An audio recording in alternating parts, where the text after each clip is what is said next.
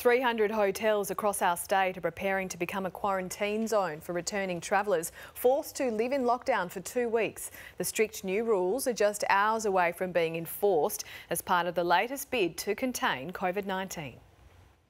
From 9 o'clock tonight, any Australians returning from overseas won't be going home, but somewhere like this service department in Perth's CBD instead. We're trying to figure out the best way that we can use the 140 locations we have across Australia and 11,000 service apartments to support the situation.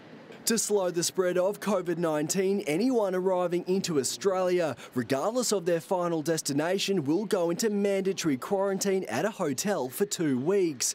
Quest East Perth ready to add more guests to its list of those already self-isolating at the complex. At this point in time, we've got 27 guests that are self-isolating.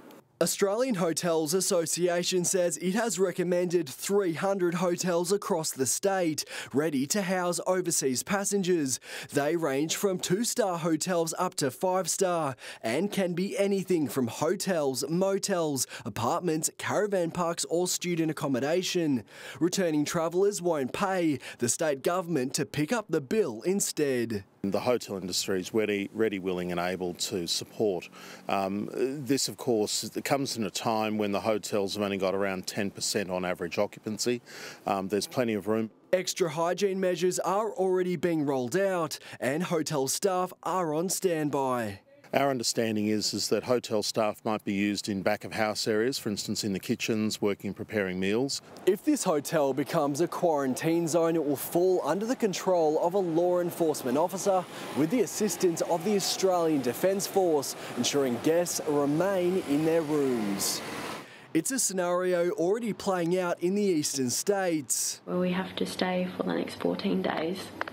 This is our hotel room, the lovely view, with the police on guard.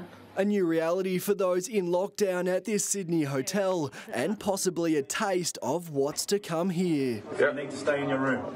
What's your name? My name is Constable Perry from Sydney City Police. Oliver Haig, 9 News.